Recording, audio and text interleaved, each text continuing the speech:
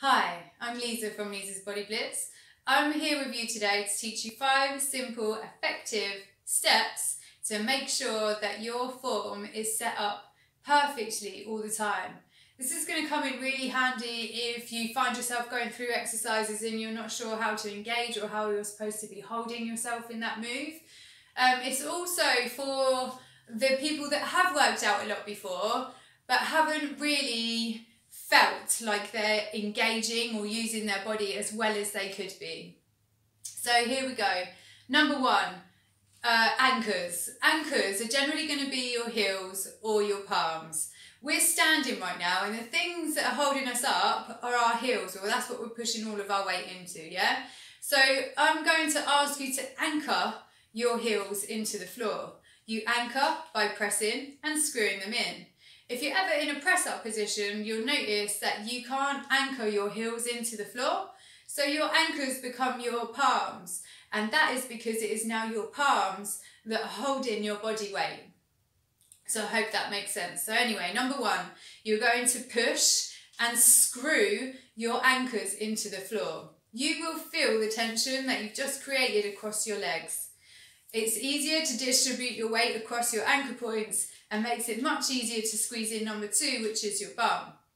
Number 3, you're going to engage your core.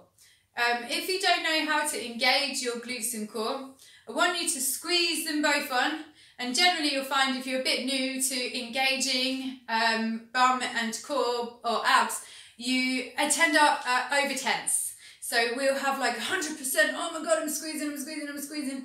And this can sometimes lead to backaches because you're now over tensing.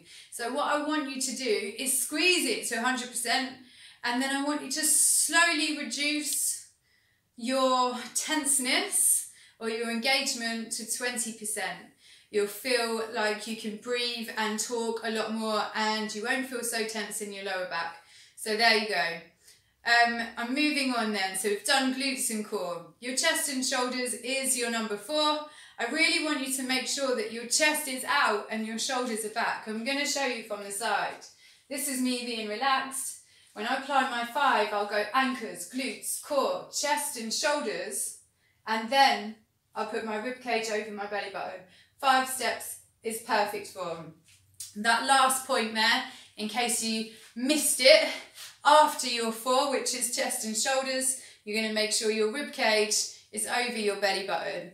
5 steps is perfect form. I have good anchors, good bum, good core, good chest and shoulders, rib cage over belly button. When you hold yourselves in this way, you actually feel like you're giving yourself a hug from the inside, and that is kind of exactly what you're doing. Your body is protecting your spine and giving it a nice little hug to make sure that when you do these movements, you're going to be doing it as safely as possible. You will also be able to feel so much difference in your press ups, in your squats, literally in every single exercise that you're doing if you focus on your 5 things. If you're ever in doubt, check out your 5 things. Anchors, glutes, core, chest, shoulders and rib cage. And there we go. I hope you found that useful. If you do have any troubles with it, I'm sure you won't, but if you do, please feel free to get in touch with me. I'm always here to wish you the best along your journey. So have a great day, and I'm sure I'll be speaking to you soon.